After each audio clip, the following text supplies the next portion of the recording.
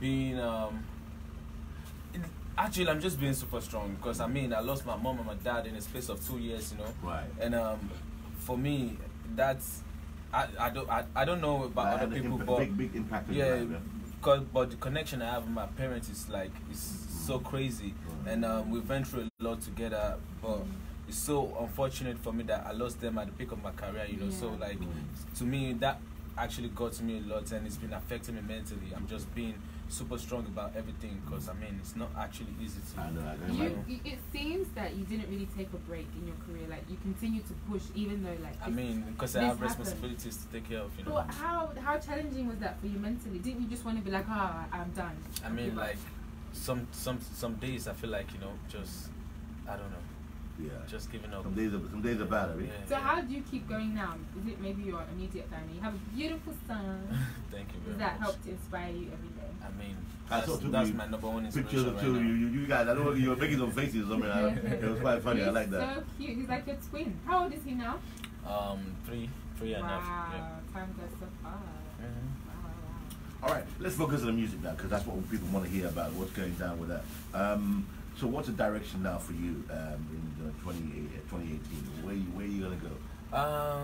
Majorly it's just to be genuinely happy. Yeah. I mean, make good music. Yeah, make good music. Support everyone around me as usual. Yeah. And this year we're taking it back to Echo Hotel. Right. Olik, my concert that we do yearly every December. And I thought Echo Hotel said they didn't want you to come again because you have too much crowd. No, it's not me. It can't be me. It can't be me. It cannot be me. I heard that Olamide is banned from the Echo Hotel. It cannot be me. That last time they had to fix the whole concert venue was destroyed. No. I'm a very good boy. I thought you were going to a bigger venue. Is it? That's what they said. No. I actually took Olik to the stadium last year because we had loads of what's it called, the regular customers. Yeah. They've been complaining for the past 3-4 years. And you have not brought it to them. No, not just that. About the space and all that. Yeah. Like the place is not always not conducive enough for everybody and all that. So we had to like take it to the mainland, to the stadium, where we have enough space for everybody to come in and give them a cheaper rate, almost for free, you know. So everybody could just, you know, come and have fun. All right, no problem. But at least, what was the reaction for that show in December? Were they happy?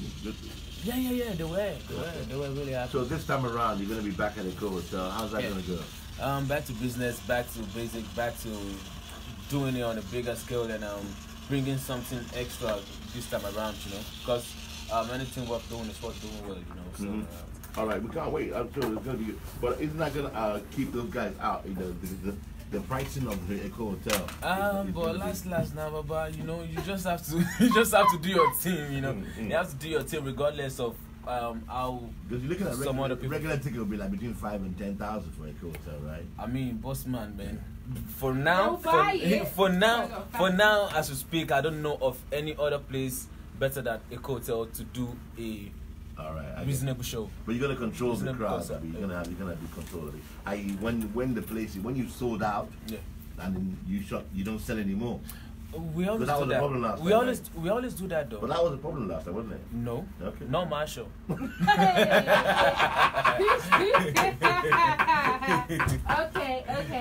Yeah, but the thing is, you said Echo Hotel's the best, and I think in certain terms you're right. But then, don't you have this problem where everyone that's in the front on tables, they don't really get up and like groove to your music? I mean, actually, at your show they try. I actually see people move at your show. But other people's shows, they just sit there and look like a dead fish. I know.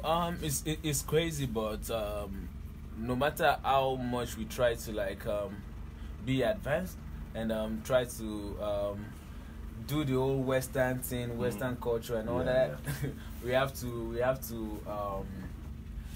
keep in mind that our culture is our culture. All right. So, I've got a question for you. There was when you were on tour. What was the best place that you? I mean, which city gave you the best vibe? I mean, from the crowd, in terms of which one did you enjoy the most? From my Europe tour. Europe and America. Europe and America. New York was mad. New York was mad, and in Europe, I can't remember. I can't remember. Like almost all these cities were dope though. Okay. They were out the chain. There was a clip of you being accosted by a young lady, saying she came a long way, and you were on stage for like 15 minutes or something. Yes, was that in the US or Europe? That was in Europe. I think. I think that was in Europe. Yeah, it was in Europe. Yeah. The lady was very angry with you, but you didn't seem to react. You didn't seem to say anything. You didn't respond You to want him it. to punch her? No, I mean respond. But don't react. He didn't- I'm trying to be a gentleman. No, Like. he didn't respond. She was very angry. Since she came, she went by train or by road from one city to the other one to see you, and then you were on stage for like 15 minutes or something like that. And then she felt like she didn't get her money's worth. And I don't. But you didn't respond to it then. So what do you have to say about it? I mean, because someone, man, she just do paparazzi level now. All those ones now, political bro. You don't understand. So are you saying you think she made it up just to trend on social media? I mean, normal way now, standard now, because she's a blogger, you know. Oh, Okay. she's a blogger. So Oh, wow, did okay. you spend? Are you popping? She got pop now, you know. Spend 15 minutes on, did you spend 15 minutes Out on- now with all the songs I have. Okay.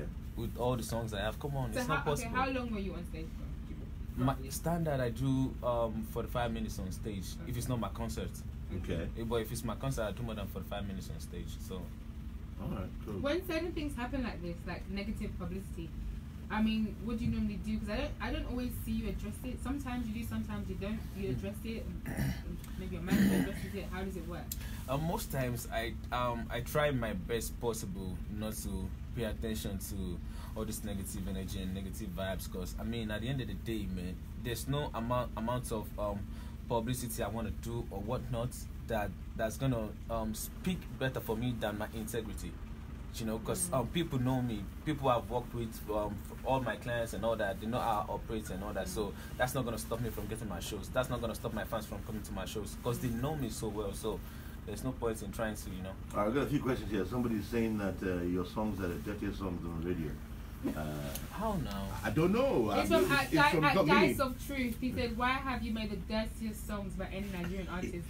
And your This songs person are is getting very banned. angry. They're getting banned every week. I know, man, because I mean, when you say dirty, it depends on the angle you're speaking from. Okay, sex and drugs. People say the lyrics are filled with sex and drugs and all. I mean, it's cool if people don't want me to address issues and all that. It's cool, but if you want a real one around, then you shouldn't tell me I'm doing dirty stuff, you know. Because I mean, everything I'm talking about is not as if I'm saying It's reality. do this. I'm saying I'm talking about what's happening out there, and I'm letting people know.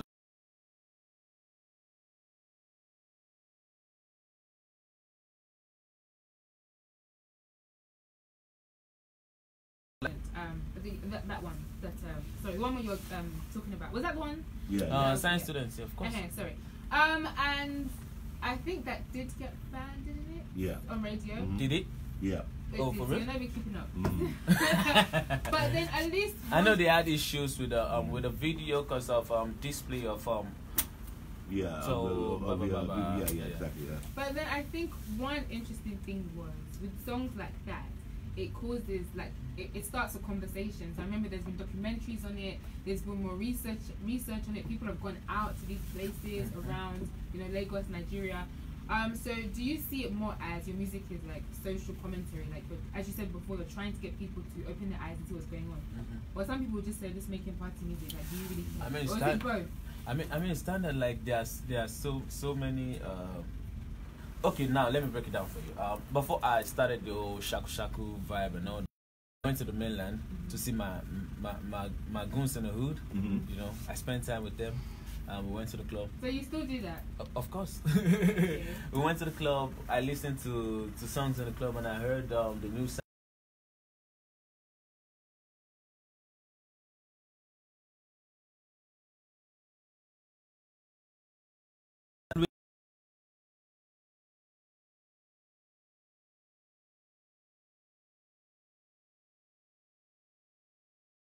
So, I felt like, okay, you know what? I have people in the hood. I have family. I have friends. I have relations and all that in the hood. So I thought about picking up that sound, taking it to the mainstream market, and at the same time try to pass the message across to the guys doing that sound, to let them know that, yo guys, you guys can actually do this sound in a very good way without, you get me? So that's the major reason why I did science student, and I was actually emphasizing on Khadija, she was my coin. Harvard. Like, Khadija, is that you? I thought your mom sent you to Harvard University. How come you know?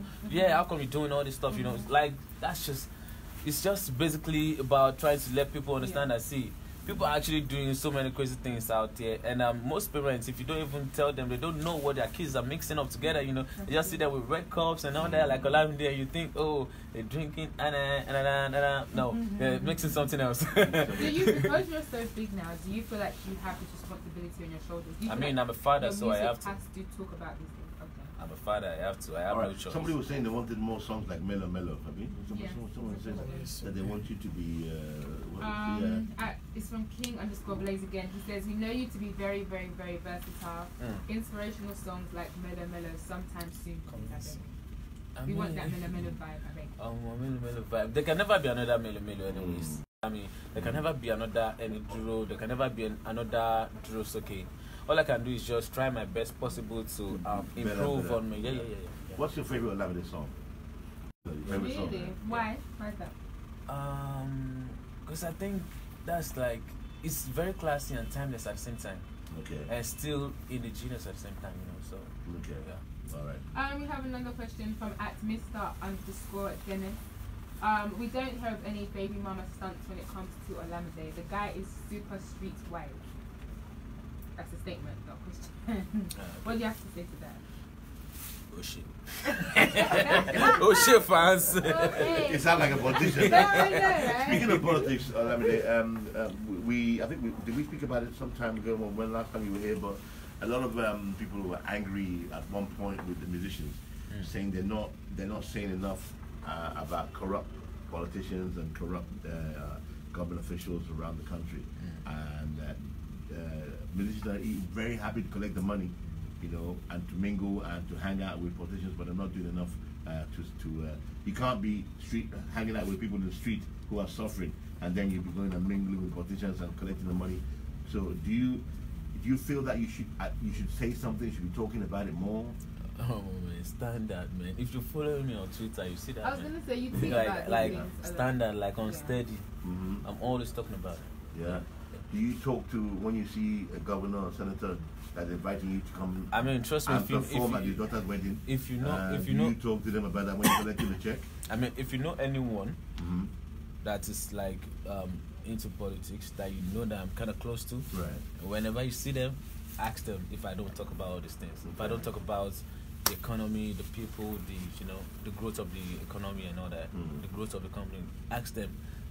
Okay, so you do say that all the time. All right, nice one. We'll keep it up. Okay, we're gonna looking forward to it. Yeah. Yes, I was gonna say.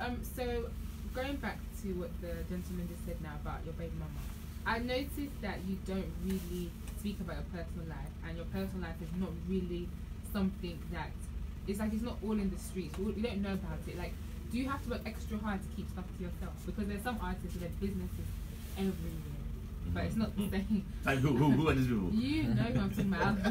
Wizzy and David. Okay. But that's not the same with you. So how do you balance it out? Yeah. I mean, it's all about knowing what. It's all about knowing to make music. I'm here to have fun. I'm here to do my thing, you know. So it's not about my family. It's about me. It's about me and the people, you know. So and whatever is supposed to be personal is meant to be personal. So there's no point in saying that. So one more question. So you're saying that like you don't get tempted. So I mean, I'm just imagining you have like millions of followers on Instagram. So maybe like on a normal day, you just like open your DMs and like girls send you like nude pictures. It's not about being tempted. It's about what you want at the end of the day. I don't feel like doing it. Okay. Yeah. Are we gonna see? New album. You gotta have some new tracks for the concert in December. Of course, we're putting out lots of singles out before the year runs out. So. Any collaborations? Any? For now, probably something from myself and Technova. Okay, that sounds good. Yeah. You guys haven't done anything together before? At all. Oh, that should be good. We look forward to that. What about this, the way Afro pop or Afro beats, whatever everyone is calling it these days, the way it's been exported out? I mean, just recently, you know, Ciara featured Techno. We had like Skepta and Wizkid, all these different things going on. What's your take on it? Is that something? What's your I mean, at the end of the day, man, all you can do is just put in that work, and it's left for the people out there to your sound to travel. Because I mean, there's no point in going the extra miles if at the end of the day there's nothing I'm gonna bring back home, you know. All right. Because I like that. because we all know there's nothing to bring back home. All right, we're gonna wrap it up, my man. I want to say thanks for coming through. Any words you want to say out there? Any message to fans, family, and friends out there? I just want to say big up to all on the road doing shows and all. I really appreciate you guys. God bless you all. All right. Any messages for your haters? I love you. And hopefully you send us some tickets to give away to listeners. In time Definitely for December. Definitely. You know, those of us who can't afford it. You know what I'm saying? So we can sit and do it. You know, Thanks for having me. It could 10,000 naira regular. Oh shit. You see me $5 million in the popular side. Oh shit. It's FM with updates. Bano in the building. All right, tell us about this new song, man. This new song was produced by Killer Tunes, aka Shabalistica. DJ Spinall actually linked us up, and I mean, shout out to DJ Spinall for linking us up. Shout out to Killer Tunes for the mad bass as well. But by now is about me being hot, on fire, Oshama, hot, based on Oshama, based on say as it go now. So what does it mean that you've caught fire? I mean, say are they hot now? You know, understand? No, I know they hot. As they seem like this, I know hot. Why they be like this? They want me. Does that mean I've caught fire? No.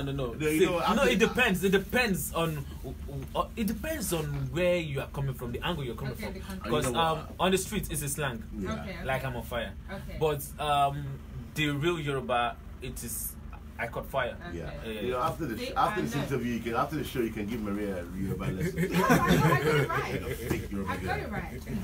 Your Yoruba passport has been withdrawn. All right, brand spanking new. Enjoy it. Bado